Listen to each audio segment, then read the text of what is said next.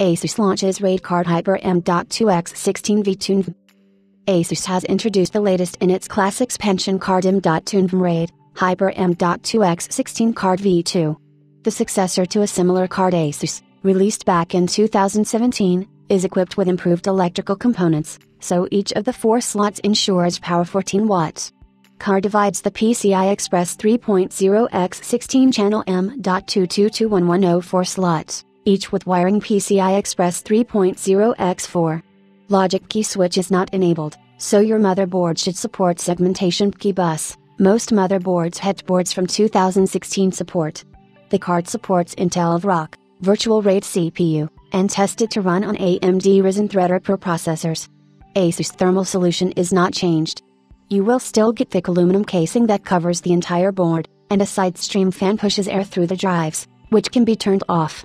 The company did not disclose the price.